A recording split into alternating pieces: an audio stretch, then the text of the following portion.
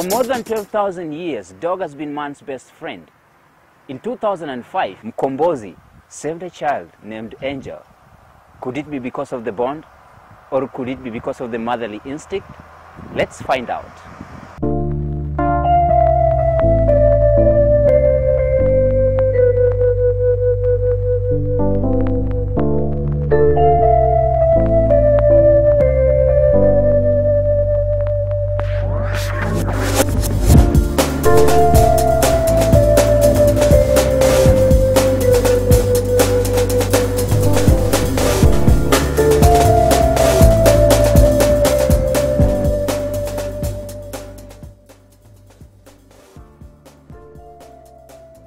I'm Jean Gilchrist. I'm the Director of Animal Welfare for the Kenya Society for Protection and Care of Animals, better known as KSPCA. We do a lot of rescuing of animals that are in need, abandoned, injured. We do a big rehoming service from our shelter.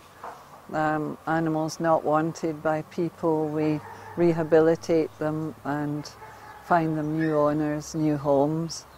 We do a slaughterhouse project as well.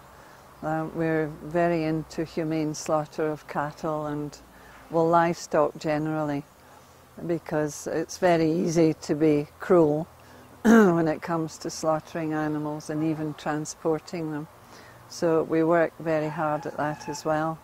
We also work with donkeys, working donkeys, and we've got a big harness project to promote better harnessing and stop all these horrible sores that you see on them. And we're also trying to change the human behaviour towards the donkeys, not to overload, not to beat, and generally treat them better. My name is Fred Aziaya. I work with the KSPCA. I'm actually one of the head of the kennels, and I also help in nursing the animals. In Kenya, this was like a miracle because it had never happened before. People were really excited and all came to see because it had never happened again. Yeah, that was Mkombozi. She actually ended up being world famous, and she found this baby on a rubbish heap across at the race course, and it was wrapped up in a pair of old shorts. So she picked the baby up, carried it across Ngong Road. In fact, somebody saw her carrying this bundle and didn't know what it was and dodging the cars, and took it home to her house. And the baby started crying, so the children thought, what is this? And they found it was a baby. They told their mother. Baby was taken to hospital. And it was actually, she was actually in hospital for about 3 weeks in intensive care. She was only about 2 days old. So it was very much touch and go whether she would survive or not. My experience with dogs, I've come to realize that they share some of the characteristics like human beings, as they could sense danger the way human beings sense danger. They can also smell something that's bad the way we smell. And some of them are very clever and intelligent. If they discover there is something strange somewhere, they'll come and alert you. Dogs have saved children before. There's been cases of dogs hauling children out of rivers or even the sea once. There was a case, I'm not sure where it was, a child went too far out, and the dog actually saw the child, started barking, alerted the parents, and went into the sea to help to save the child, though in fact the father did. That if the dog hadn't noted the child was in trouble, that child would have drowned. And then we've had cases of dogs alerting people and the house was on fire, and barking and alerting the people during the night, and then they could get out safely.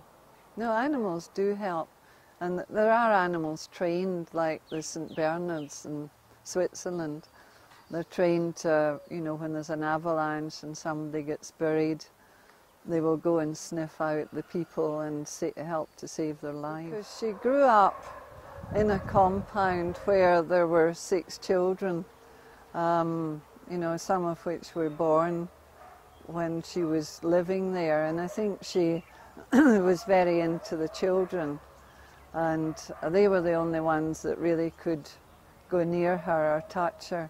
So I think she was very used to children, and I think she thought, you know, she's a very intelligent dog, and it's very easy to put human emotions and thoughts to animals, but I don't think we give them enough credit sometimes.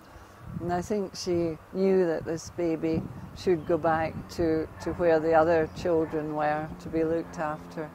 I was here when Mkombozi was brought here. Health-wise, she was a bit thin, you know, she had puppies. So you can imagine puppies were circling her, and she wasn't getting enough to feed the puppies and her herself. Because when she came in, she was covered in fleas and ticks. She was not even getting enough to eat.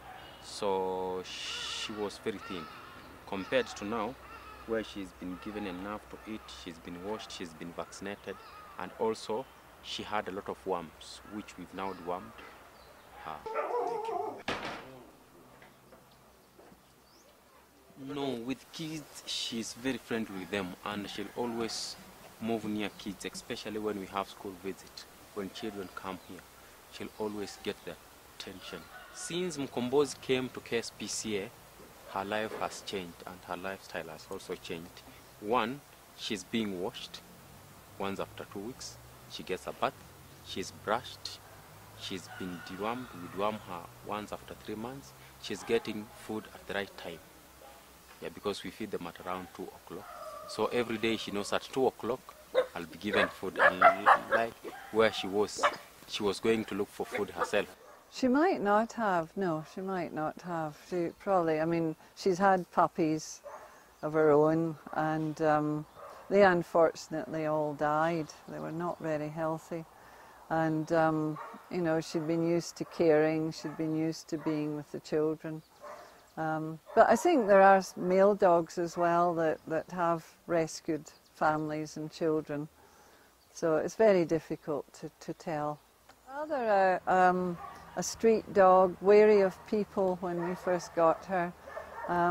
The first thing we did was sterilise her, because animals can end up, you know, just being factories, baby factories, and there really are far too many animals in the world. So she was sterilised and vaccinated, and she got her confidence and became a member of our office staff, really, and an ambassador for the canine population. Nowadays, she doesn't go out anyhow. She'll only go out to help herself and come back in the office. She'll also go out to eat and then go back in the office. We've given her a very good bed. Treat dogs the way human beings are treated. Just need to feed the dogs, get the dog treated, wash the dogs. Because by washing the dogs, you are also getting rid of the parasites which will bring diseases to animals, like tick fever. You'll have avoided it. You see, it's one of the dangerous diseases that affect dogs. I took her back for a reunion down at Thomas Bernardo's home where the baby was. When we introduced them, Mkombozi, she was a bit upset at being outside her territory, because dogs are territorial, and so she looked at the baby and kind of looked away and didn't register. But then as soon as the baby started crying, she got very concerned, very alert, went and sniffed her and started trying to lick her face. So she got the reaction of a distressed baby, and she was very concerned about it. If you don't treat a dog properly, it's rather like a child. They need care, they need affection, they need attention. And if you give a dog attention and food and be its friend, you've got the best friend you could ever have, basically. They're not like humans that are sometimes friendly as long as you're useful to them. They are unconditionally your animals. But you've got to work at it a bit. So many people get a dog and just plonk it in the compound and ignore it. But if you're a good friend to the dog, feed it properly, touch it sometimes. It's very important to touch the dog, because if you look at dogs in packs, they touch each other and sniff. And the human equivalent of patting them, then that is bonding. And also talking to them. It doesn't really matter what you say. It's the tone of voice. It's a communication thing. And then you've got friend for life. We took her in because we felt, you know, she was a bit in danger. Also the fact she might have been stolen, she might have been poisoned, and the family couldn't feed her, and she was crossing the road all the time. So we suggested that we took the dog. Normally, we might have rehomed her, but being a famous dog, everybody wanted her, and that could have caused a lot of problems.